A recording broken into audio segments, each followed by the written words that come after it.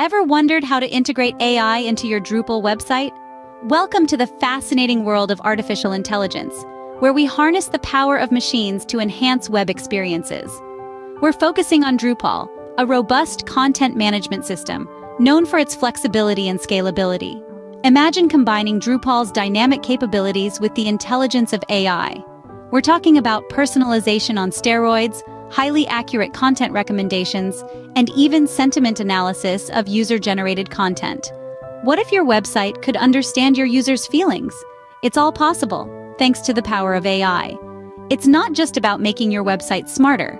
It's about creating a more engaging and personalized experience for your users. And the best part? You don't have to be an AI expert to do it. Ready to unlock the power of AI in your Drupal site? Let's dive in. To kick things off, you'll need to set up your Google Cloud account. Start by heading over to the Google Cloud website and sign up. If you're new to Google Cloud, don't worry, the sign-up process is straightforward and user-friendly. Once you're signed up, you'll need to create a new project in the Google Cloud console. This is your workspace where you'll manage all the resources for your sentiment analysis project.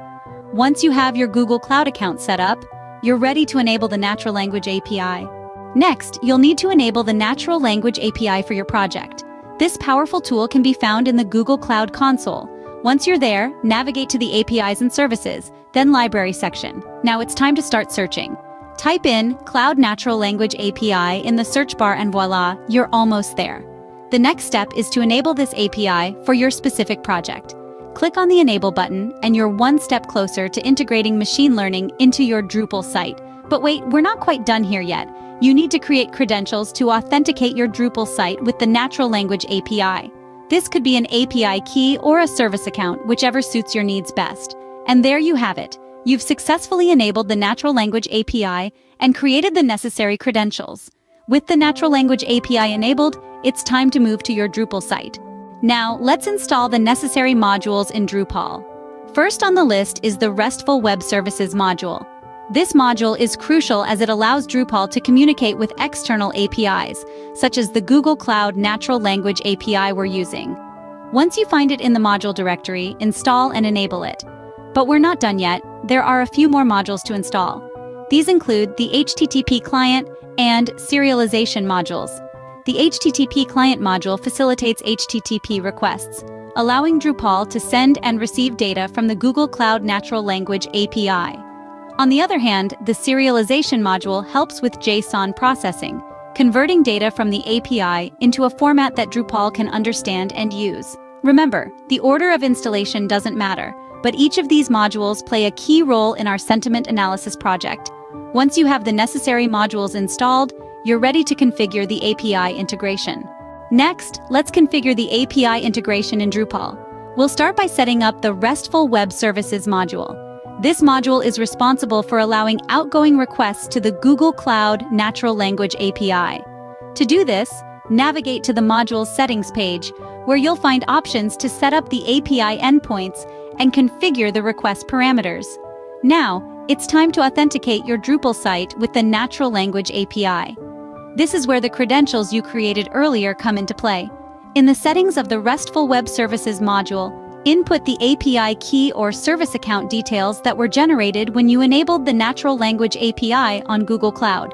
Remember, these credentials are crucial, as they allow your Drupal site to communicate with the Natural Language API, enabling the sentiment analysis functionality we're aiming for. With the API integration configured, you're ready to implement the sentiment analysis logic. Now, let's get down to the nitty-gritty, implementing the sentiment analysis logic. You can achieve this in Drupal by writing custom code or utilizing Drupal's hook system. Let's say you decide to create a custom module. This module would hook into Drupal's content submission or editing process. Within this module, the content submitted by the user is retrieved, and an HTTP request is made to the Google Cloud Natural Language API. This content is then passed along for sentiment analysis. The API response is parsed to extract the sentiment score, which could be positive, negative, or neutral, along with any additional metadata. These results can then be stored in Drupal's database or associated with the corresponding user-generated content. With the sentiment analysis logic implemented, you're ready to display the results. And voila! You've now integrated sentiment analysis into your Drupal site. Finally, let's display the sentiment analysis results to users. This is where the magic happens. You'll want to tweak your Drupal theme or template files to make the sentiment analysis results visible. It's like putting a mirror in front of your users' emotions. Maybe you'll add a sentiment score indicator, a visual cue to reflect the sentiment behind their content, a smiley face for positive sentiment, a frowning face for negative. Why not provide additional feedback based on these results?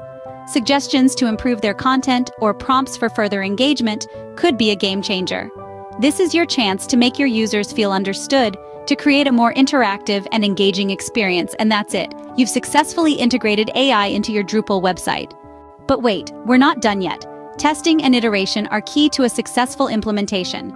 After setting up your sentiment analysis integration, it's time to put it to the test. Start by testing it thoroughly to ensure everything works as expected and provides accurate results. You could use a variety of user-generated content to see how well the sentiment analysis performs. Then, gather feedback.